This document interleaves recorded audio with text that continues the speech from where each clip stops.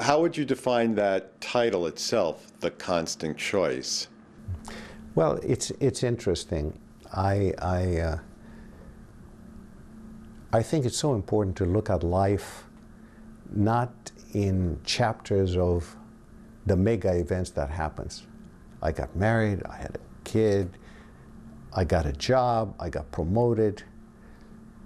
Life is what happens between those mega events. Every single day, we make dozens and dozens of decisions.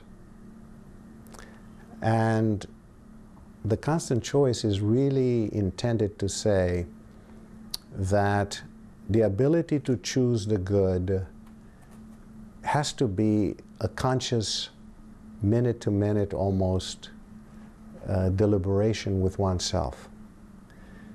Because only if you carry those not only big but mundane tasks of everyday life with thoughtfulness and consideration towards the other. And that's the key.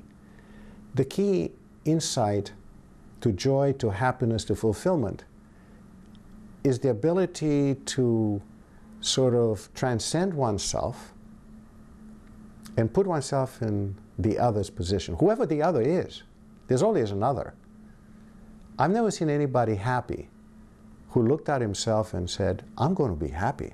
I'm going to eat bonbons and drink the best wines, and boy, am I going to be happy. It doesn't work that way.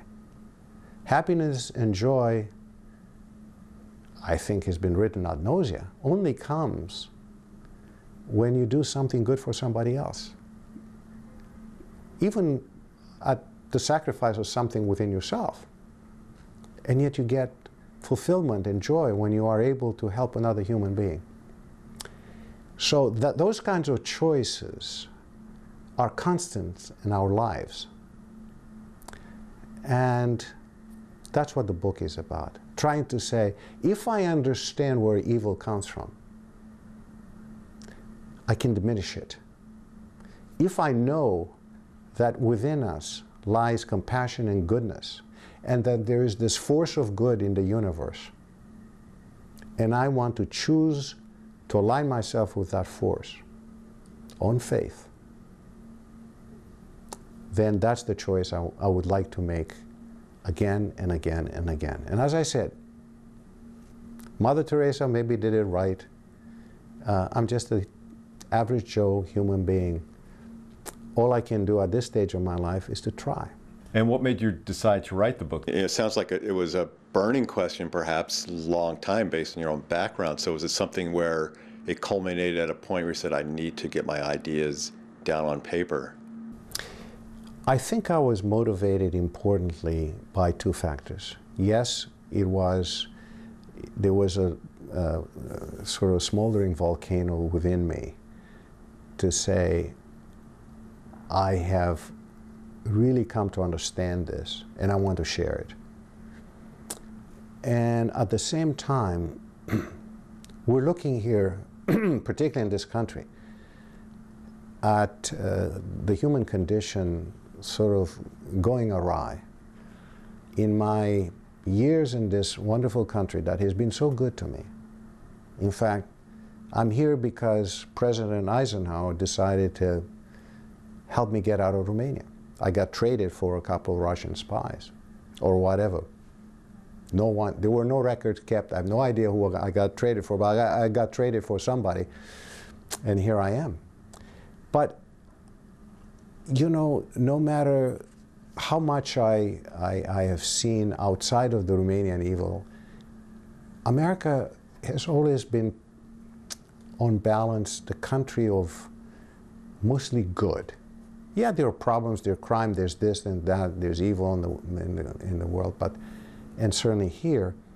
But I always felt that the good guys were winning, that the spirit of goodness was affecting most of the citizens of this beautiful country. And in the last dozen years or so, I feel that the tide is turning the wrong way. I look around what's happening in all spheres of our existence. Start with the government. the contentiousness, the acrimony, the viciousness, the lying, the cheating that exists in our government today is terrifying to me. And they are the exemplars, right? They are the leaders.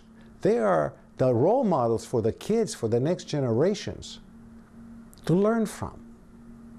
This last election in the primaries were just simply awful. And saying, as most of us do, oh, that's just politics, is not good enough. I say stop, tilt, enough. Come on, already, we have a choice to make, right? And the same thing we see in other institutions around, some religious institutions. It's not the issue with a fundamental creed and faith that they expound, but the way the institutions behave is terrifying. They turn their heads and all kinds of horrible stuff is being inflicted, particularly on the vulnerable and the defenseless. And that's not good. And yet it's acceptable, apparently. There are not people in the streets saying, this is wrong. Not only repent, change. It's not happening. You know, just a couple months ago, there was a young man from a wonderful high school in New York City, Stuyvesant High School. It's one of the finest high schools in America. Fabulous kids, they get into the best schools in the country. And he said publicly, he was quoted in the newspapers, 80% of my classmates cheat. 80% of my classmates. Not just those ones who really are desperately trying to get into a good school, or any school for that matter. No, the best and the brightest cheat because they can, and that's okay. And if you look, as I said, if you look at the institutions, if you look at government, if you look at all kinds of leaderships, the families are too busy, single homes. There's no conversation or discussions, or not enough, with the kids about what's going on in the world. The world is getting to be much more complex than it's ever been.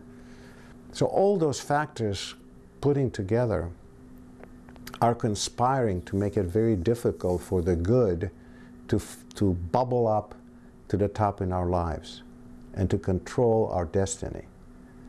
And so I say, I'm just one little piece of sand trying to do my little bit. And the good news is there's lots of people like me doing their bit, doing their thing, living their lives, writing books, making movies, writing articles. And there you are, Michael, too. That's what we're talking today. Because we share this vision, we share this concern that, you know, it's up to us. I guess fundamentally I have, it's not a fact, but it's a deep held belief that, you know, the way to the great city on the hill with all its promised glory, it's not going to come by some divine intervention. It's going to come through our actions. We have to get there. Our children, their children, for thousands of years, maybe longer, who knows. But it's up to us to push the ball forward so we can get there.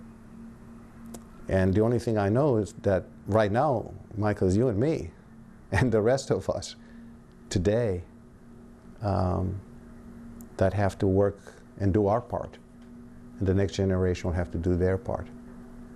And so on and so on and so on. So, yeah, I'm a busy guy. I got lots of work to do.